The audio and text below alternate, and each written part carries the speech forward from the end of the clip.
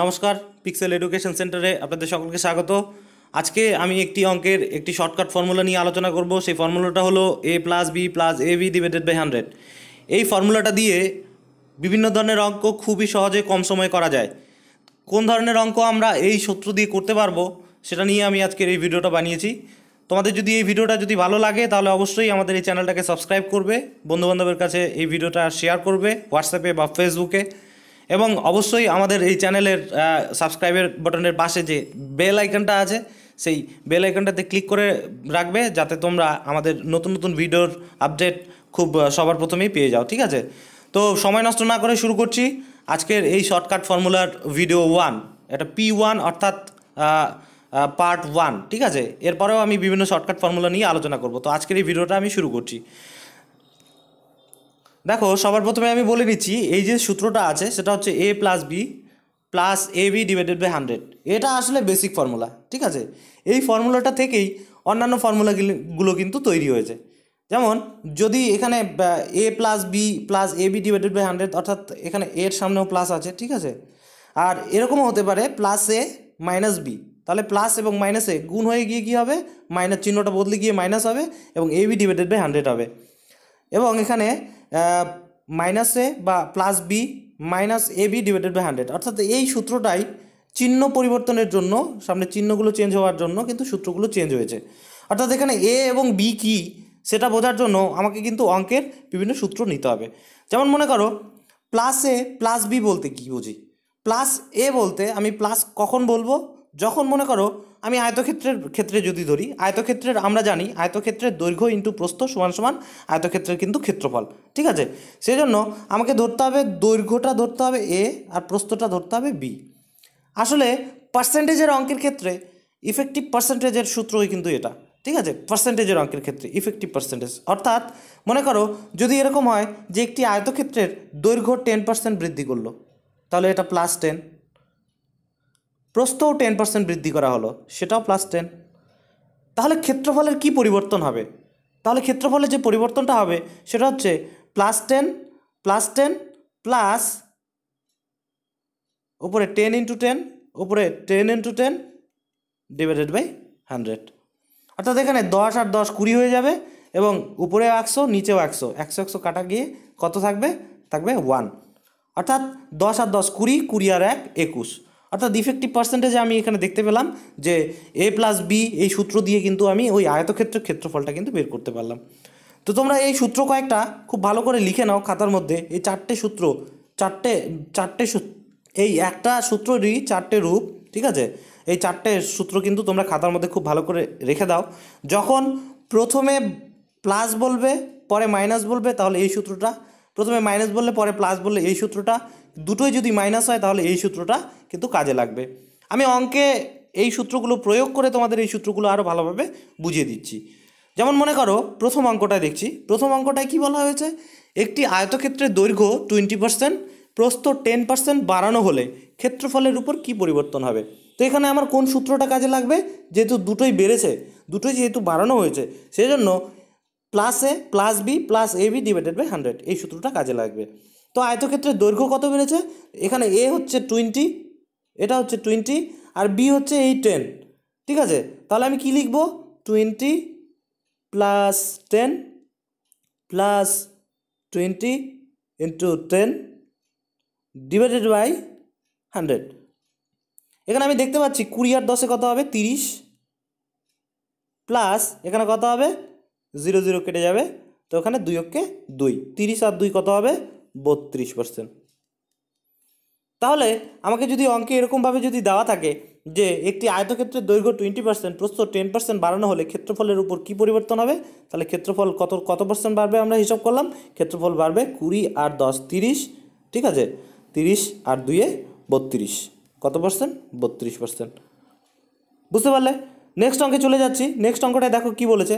Next অঙ্কটায় বলেছে একটি বর্গক্ষেত্রের বাহুর দৈর্ঘ্য 30% বাড়ানো হলে ক্ষেত্রফলের উপর কি প্রভাব পড়বে। বর্গক্ষেত্রের ক্ষেত্রে তোমরা সবাই জানো যে বর্গক্ষেত্রের দৈর্ঘ্য এবং প্রস্থ দুটোই সমান থাকে। তো বর্গক্ষেত্রের বাহুর দৈর্ঘ্য 30% বাড়ানো হলো, অর্থাৎ এখানে এও 30, বিও হচ্ছে 30। ঠিক আছে, অর্থাৎ এটা আমি কিভাবে করব, এটার ক্ষেত্রফলটা আমি কিভাবে বের করব, আমাকে লিখতে হবে 30 plus 30 plus 30 into 30 divided by 100। ঠিক আছে, এখানে 30 হয়ে যাচ্ছে 60, আর এখানে 0 কেটে যাবে, 3 3 9, তার মানে 60 আর 9 কত পার্সেন্ট হচ্ছে? 69%। অর্থাৎ একটি বর্গক্ষেত্রের বাহুর দৈর্ঘ্য যদি 30% বাড়ানো হয় তাহলে ক্ষেত্রফলের উপর কী প্রভাব পড়বে? তাহলে ক্ষেত্রফল কিন্তু 69% বেড়ে যাবে। তো এই শর্টকাট ফর্মুলা দিয়ে কিন্তু খুব সহজেই এই অঙ্কটা কিন্তু করা সম্ভব। তারপর নেক্সট অঙ্কে চলে যাচ্ছি। নেক্সট অঙ্কটায় বলেছে আয়তক্ষেত্রের একদিকের বাহু 10% বৃদ্ধি করলাম আর অপর দিকের বাহু 5% বৃদ্ধি করলাম, ক্ষেত্রফল কত শতাংশ বৃদ্ধি পাবে? ঠিক আছে, বলেছে এখানে এ হচ্ছে 10% এবং বি হচ্ছে 5%। ঠিক আছে, তাহলে আমাকে কি করতে হবে? তো দুটোই যেহেতু বৃদ্ধি পেয়েছে, দুটোই প্লাস, সেজন্য ফর্মুলাটা এখানে লেখা আছে যে এই ফর্মুলাটা এক্ষেত্রে কার্যকরী হবে। +10, অর্থাৎ শুধু 10 লিখলো +10 বোঝাবে 5, প্লাস কী হবে? 10 ইন্টু 5 নিচে 100। দেখো এখানে 10 আর 5-এ কত হয়ে যাবে? 15 হয়ে গেল, কিন্তু এখানে 5 10-এ কত হবে? 50। অর্থাৎ এখানে জিরোটা কেটে যাবে, তো আমি উপরে যদি 5 থাকে নিচে যদি 10 থাকে, তার মানে এটা হাফ 0.5, তার মানে 15.5%। তাহলে আয়তক্ষেত্রের একদিকের বাহু যদি 10% বৃদ্ধি করা হয় আর আরেক দিকের বাহু যদি 5% বৃদ্ধি পায় তাহলে ক্ষেত্রফল কত শতাংশ বৃদ্ধি পাবে? 15.5% ক্ষেত্রফল কিন্তু বৃদ্ধি পাবে। ঠিক আছে, নেক্সট অঙ্কে চলে যাচ্ছি। নেক্সট অঙ্কটায় বলা হয়েছে আয়তক্ষেত্রের একদিকের বাহু 20% হ্রাস পেয়েছে ও অপর দিকের বাহু 10% বৃদ্ধি পেয়েছে। এক্ষেত্রে একটা কমেছে, এটা হ্রাস পেয়েছে, মানে -20। সেজন্য সূত্রটা কিন্তু এখানে দেওয়া আছে, -20 প্লাস -a প্লাস বি, অর্থাৎ বি কোনটা? এখানে বি হচ্ছে এটা, বি প্লাস হয়েছে, -20 তারপর আমার কি হবে? -20 প্লাস 10। ঠিক আছে, এবং প্লাস মাইনাসে গুণ হয়ে আমার চিহ্নটা চেঞ্জ হয়ে এখানে মাইনাস হয়ে যাবে, এবং এ বি অর্থাৎ 20 গুণ 10 আর ডিভাইডেড বাই 100। এই জিরো কেটে যাবে, এখানে থাকবে 2। এবার দেখো এখানে 20 থেকে -20 থেকে +10, অর্থাৎ এই দুটো কিন্তু প্লাস মাইনাসে কত হয়ে যাবে? প্লাস মাইনাসে হয়ে যাবে মাইনাস। আর যদি মাইনাস হয় এবং চিহ্নটা মাইনাস থাকবে, কারণ বড় সংখ্যার চিহ্নটা বসবে, তো মাইনাস কত হয়ে যাবে? -10 আর এখানে কত হবে? -2, কারণ এখানে 2 থাকলো মাইনাস, 0 কেটে গিয়ে 2 ঠিক আছে, এবার কি হবে? মাইনাসে কিন্তু আমাকে প্লাস করতে হবে এবং সিম্বলটা থাকবে মাইনাসে। সিম্বলটা তাহলে কি হবে? মাইনাস, আর আমার পার্সেন্টেজটা কত হয়ে যাবে? 10 আর 2 কত? 12%। অর্থাৎ যদি আয়তক্ষেত্রের একদিকের বাহু 20% কমানো হয় বা হ্রাস করা হয় ও অপর দিকের বাহু যদি 10% বৃদ্ধি করা হয় তাহলে ক্ষেত্রফল কত শতাংশ বৃদ্ধি পাবে বা কমবে? এখানে বৃদ্ধি পাবে হবে না, এখানে হয়ে যাবে ক্ষেত্রফলের কি পরিবর্তন হবে, অর্থাৎ ক্ষেত্রফল বাড়তেও পারে কমতেও পারে। এখানে আমি উত্তরে যদি আমার পজিটিভ বেরোতো তাহলে আমি বলতাম যে ক্ষেত্রফল বৃদ্ধি পেয়েছে, কিন্তু উত্তরে আমার নেগেটিভ বেরিয়েছে, তার মানে এখানে ক্ষেত্রফল কিন্তু হ্রাস পাবে। ঠিক আছে, আশা করি বুঝতে পেরেছ। নেক্সট অঙ্কে চলে যাচ্ছি। নেক্সট অঙ্কটায় বলা হয়েছে যে আয়তক্ষেত্রের একদিকের বাহু 30% এবং অপর দিকের বাহু 20% হ্রাস পেয়েছে। এক্ষেত্রে দুটোই হ্রাস পেয়েছে।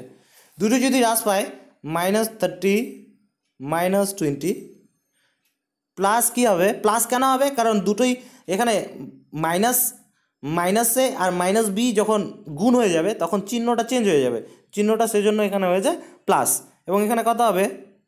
30 × 20 ডিভাইডেড বাই 100।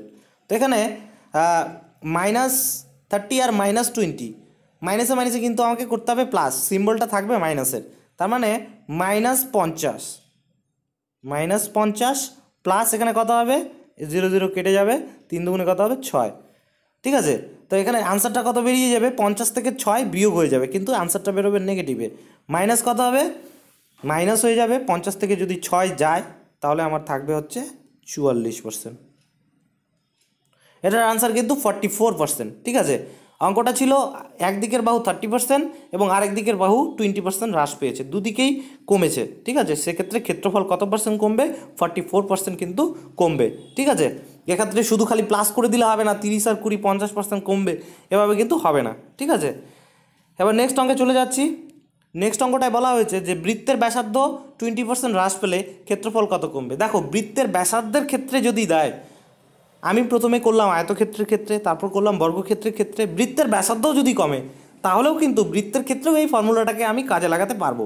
বৃত্তের ব্যাসার্ধ যদি 20% যদি কমে যায় তাহলে ক্ষেত্রফল কত শতাংশ কমবে, এই ধরনেরও যদি প্রশ্ন আসে তাও তুমি কি করতে পারো, এই ক্ষেত্রে এও কিন্তু এও হচ্ছে 20, বিও হচ্ছে 20, তার মানে এর ক্ষেত্রে হবে কি -20 -20 প্লাস 20 × 20 20 × 20 ডিভাইডেড বাই 100। 0 0 0 0 কেটে যাবে, অর্থাৎ 2 দুগুণে এখানে 4 হলো, আর এখানে 20 20 40 -40 প্লাস 2 দুগুণে 4, আর এখানে হয়ে যাবে তাহলে -36%। ঠিক আছে, আশা করি বুঝতে পেরেছো। এভাবে কিন্তু শর্টকাটে আমি এই অঙ্কগুলো করতে পারবো। আসলে এভাবে করতে করতে তোমরা একটা জিনিস খেয়াল করো, নিচে যেহেতু 100 আছে, তো এখানে যদি মনে করো জিরো যুক্ত যদি কোনো ডিজিট থাকে, যেমন 20 20 ছিল, তার মানে আমি শুধু 2 দুগুণে 4 যদি দিয়ে দিতাম তাহলে আমার মনে মনে অঙ্কটা আমি করতে পারতাম, এবং 20 20 40 হতো, 40 থেকে যদি আমি 4 মাইনাস করে দিতাম -36%, আমি সেটা মনে মনেও ক্যালকুলেশন করে বের করতে পারতাম। তো তোমাদের চেষ্টা করতে হবে মনে মনে বের করতে, তাহলে কী হবে, তোমাদের এই অঙ্কগুলো পরীক্ষার সময় করতে হবে না। এই ফর্মুলাটা যদি মনের মধ্যে রাখো, এই ফর্মুলা দিয়ে মনে মনে যদি করো তাহলে কিন্তু হয়ে যাবে। নেক্সট অঙ্কে চলে যাচ্ছি। নেক্সট অঙ্কটায় বলা হয়েছে যে বৃত্তের ব্যাসার্ধ 10% হ্রাস পেয়েছে, ক্ষেত্রফল কত শতাংশ কমবে। এক্ষেত্রেও সেম -10 -10, ঠিক আছে, এখানে হয়ে যাবে প্লাস, ওখানে হয়ে যাবে 10 × 10, নিচে হয়ে যাবে 100, ঠিক আছে। কাটাকাটি গিয়ে এখানে থাকবে 1, তার মানে এখানে থাকবে -20, মাইনাস মাইনাস প্লাস হয়ে গিয়ে সিম্বলটা মাইনাসই থাকবে, -20 প্লাস 1, তার মানে কত পার্সেন্ট কমবে, কত শতাংশ কমবে, -19%, অর্থাৎ -19%। বৃত্তের ব্যাসার্ধ যদি 10% কমে যায় তাহলে ক্ষেত্রফল কত পার্সেন্ট কমবে, 19% কমবে। এই অঙ্কটাকে অন্যটাকেও বলা যায় যে একটি বর্গক্ষেত্রের বাহুকে 10% কমিয়ে দিলে ক্ষেত্রফল কত শতাংশ কমবে, তাহলে সেই অ্যান্সার কত হবে, 19%। ঠিক আছে, যদি আবার এরকমও যদি লাভ ক্ষতির ক্ষেত্রেও এভাবে দেওয়া যায় যে একটি দ্রব্যের দাম পরপর দুবার যদি 10% করে যদি ছাড় দেওয়া হয় তাহলে মোট কত শতাংশ ছাড় দেওয়া হলো, পরপর দুবার যদি 10% ছাড় দেওয়া হয় তাহলে কিন্তু কত শতাংশ ছাড় দেওয়া হলো, 19% ছাড় দেওয়া হলো। অর্থাৎ আমি এই একই ফর্মুলাকে আমি বিভিন্ন রকমভাবে কিন্তু বলতে পারি। নেক্সট অঙ্কে আমি ওভাবে দেখানো হয়েছে। নেক্সট অঙ্কে চলে যাচ্ছি, 8 নম্বর অঙ্কটায়। দেখো, এক বিক্রেতা তার ক্রয় মূল্যের উপর 20% বাড়িয়ে রাখে ও বিক্রির সময় খরিদ্দারকে 10% ছাড় দেয়। প্রথমে বাড়িয়ে রাখে তারপর ছাড় দেয়, এই ধরনের লাভ ক্ষতির অঙ্কও কিন্তু সেই দোকানদারের লাভ কত শতাংশ জিজ্ঞেস করা হয়েছে। তো যেহেতু সে ক্রয় মূল্যের উপর 20% বাড়িয়ে রাখে, সেজন্য যেহেতু বাড়িয়ে রাখে সেজন্য +20, এবং বিক্রির সময় খরিদ্দারকে 10% ছাড় দেয়, যেহেতু ছাড় দেয় সেজন্য ছাড়টা হয়ে যাবে -10, ঠিক আছে, এবং প্লাস মাইনাসে হয়ে যাবে মাইনাস, এখানে হয়ে যাবে 20 × 10, নিচে হয়ে যাবে 100, 0 0 কেটে যাবে, ঠিক আছে, এখানে থাকবে 2 × 2, অর্থাৎ এখানে হয়ে যাবে, দেখো +20 থেকে যদি -10, অর্থাৎ প্লাস মাইনাসে হয়ে যাবে মাইনাস, এখানে কিন্তু থাকবে কত, +10, অর্থাৎ শুধু 10 লিখলো +10ই বোঝাবে, শুধু 10 থাকবে এখানে, ঠিক আছে, কারণ 20 থেকে 10 গেলে 10 থাকবে, এবং সিম্বলটা বড় সংখ্যার প্লাসটা হবে, ঠিক আছে, 20-র আগে যেহেতু প্লাস চিহ্ন আছে সেজন্য রেজাল্টটাও আমার প্লাসে বেরোবে, এবং +10 মাইনাস এখানে কত হবে, 2, অর্থাৎ আমার অ্যান্সারটা কিন্তু কত হচ্ছে, অ্যান্সার আমার দেখতে পাচ্ছি এখানে 8% অ্যান্সার কিন্তু হচ্ছে। ঠিক আছে, আশা করি বুঝতে পেরেছো। তো এভাবে আমি কিন্তু অঙ্কগুলোকে এই ফর্মুলাটা ইউজ করে, শর্টকাট ফর্মুলাটা ইউজ করে বিভিন্ন ধরনের অঙ্ক আমি কিন্তু করতে পারি। আয়তক্ষেত্রের ক্ষেত্রফল আমি বের করতে পারি, তারপর আয়তক্ষেত্রের ক্ষেত্রফলে কী পরিবর্তন, বর্গক্ষেত্রের ক্ষেত্রফলে কী পরিবর্তন, তারপর বৃত্তের ক্ষেত্রফলের ক্ষেত্রে কী পরিবর্তন, তারপর লাভ ক্ষতির ক্ষেত্রে, এই একই অঙ্ককে আমরা এই একই ফর্মুলাকে আমরা বিভিন্ন রকম অঙ্কে বিভিন্ন রকমভাবে কিন্তু আমরা ব্যবহার করতে পারি। ঠিক আছে, নেক্সট অঙ্কে চলে যাচ্ছি। নেক্সট অঙ্কে দেখো বলা হয়েছে ক্রমান্বয়ে 10% ও 20% ছাড় একবারে কত শতাংশ ছাড়ের সমান। এরকমভাবে কিন্তু পরীক্ষায় অঙ্ক থাকে, ক্রমান্বয়ে 10% ও 20%, যেহেতু দুবারই ছাড় দেওয়া হয়েছে তার মানে দুটোই মাইনাস, -10 -20, তা মাইনাস মাইনাস প্লাস হয়ে যাবে, এবং 10 × 20 নিচে হচ্ছে 100, এখানে কাটা গিয়ে থাকবে 2, ঠিক আছে, এবং দেখো দুটোই যেহেতু মাইনাসে আছে, -10 আর -20 দুটো কী হয়ে যাবে, প্লাস হয়ে যাবে, মাইনাসে মাইনাসে প্লাস হয়, 20 আর 10 হয়ে যাবে 30, -30, আনসারটা বেরোবে -30, আর এখানে কিন্তু প্লাস কত হবে, 2 × 2, ঠিক আছে, অর্থাৎ আমার কত হচ্ছে, রেজাল্ট কিন্তু আমার মাইনাসে বেরোবে, কারণ প্লাস এখানে 30-এর আগে মাইনাস সিম্বল আছে, সেজন্য আমার রেজাল্ট বেরোবে প্লাস মাইনাসে মাইনাস হবে -28%। এটার আনসার কিন্তু -28%, অর্থাৎ ক্রমান্বয়ে 10% ও 20% ছাড় একবারে কত শতাংশ সমান, কত শতাংশ ছাড়ের সমান। আমি যদি একবারে যদি 28% ছাড় দিই তাহলেও আমার ওই একই ছাড় দেওয়া হবে। যদি আমি দুবার পরপর যদি ছাড় দিই 10% একবার ছাড় দিলাম, তারপরে আবার 20% যদি ছাড় দিই, আর একবারে যদি আমি 28% ছাড় দিই, দুক্ষেত্রেই কিন্তু ছাড়ের পরিমাণ কিন্তু সমান হবে। ঠিক আছে, তো এভাবেই এই ফর্মুলা, শর্টকাট ফর্মুলাটা আমি ইউজ করে বিভিন্ন ধরনের অঙ্ক আমি করতে পারবো খুবই সহজে, দ্রুত গতিতে। তো তোমরা বিভিন্ন ধরনের অঙ্কে এই ফর্মুলাটাকে ইউজ করো, ঠিক আছে, অবশ্যই তোমরা এটা লাভ পাবে এবং খুব সহজে কম সময়ে মনে মনে বিভিন্ন প্রশ্নের উত্তর কিন্তু তোমরা করতে পারবে। তো আশা করি সবারই ভালো লেগেছে। তো সবাইকে আরেকবার বলছি যে আমাদের এই ভিডিওটা ভালো লেগে থাকলে তোমরা আমাদের এই চ্যানেলটাকে সাবস্ক্রাইব করো, এবং আমাদের চ্যানেলটাকে সাবস্ক্রাইব করার সঙ্গে সঙ্গে বন্ধুবান্ধবের কাছে শেয়ার করো, যাতে তোমার সঙ্গে সঙ্গে তোমার বন্ধুবান্ধবরাও বিভিন্ন ধরনের শর্টকাট ট্রিকগুলো আমাদের এই ভিডিও থেকে শিখতে পারে, জানতে পারে। এবং বেল আইকনটাতে ক্লিক করে রাখো, যাতে তোমরা নতুন নতুন আপডেট পেয়ে যাও। তো আজকে এতটুকুই থাকলো। আবার আমি নতুন কোনো ফর্মুলা নিয়ে বা নতুন কোনো ভিডিও নিয়ে হাজির হব দুই একেই। তো তোমরা যদি অবশ্যই শেয়ার করো, লাইক করো, যদি ভালো লাগে লাইক করবে, ঠিক আছে, এবং কোনো প্রবলেম হলে অবশ্যই কমেন্ট সেকশনে কমেন্ট করবে। এবং আমাদের ইমেল আইডি দেখবে প্রথম স্লাইডে আমি দিয়েছি, সেই ইমেল আইডিতে তোমরা মেল করতে পারো যদি কোনো রকম প্রশ্ন থাকে, ঠিক আছে। তো আশা করি প্রত্যেকের ভালো লেগেছে। আজকে ছাড়ছি, ধন্যবাদ।